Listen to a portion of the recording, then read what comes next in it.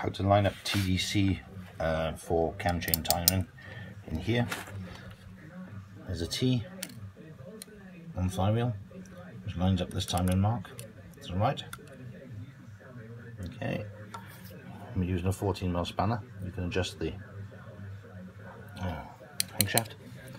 And then on here, there's a notch here.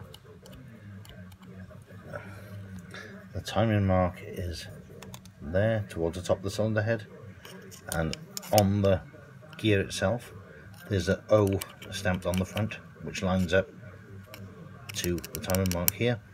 So timing mark, O on the sprocket, and then this pin matches up to the timing mark here